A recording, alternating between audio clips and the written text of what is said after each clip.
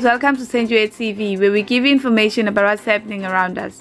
In today's video, we'll be talking about how 6 people have been arrested after police seized ivermectin with 6 million at OR Tambo. According to News 24, 6 people have been arrested and charged for carrying unregistered medicine and importing drugs without a license.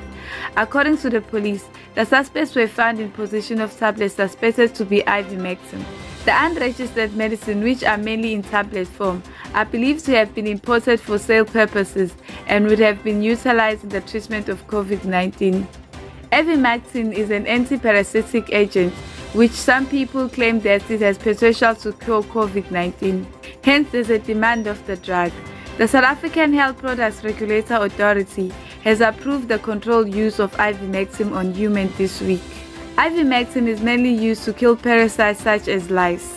Please drop a comment in our comment section and tell us what are your thoughts about the topic. And don't forget to share, like, subscribe and press this notification bell so that you don't miss our next video. Thank you for watching. Bye.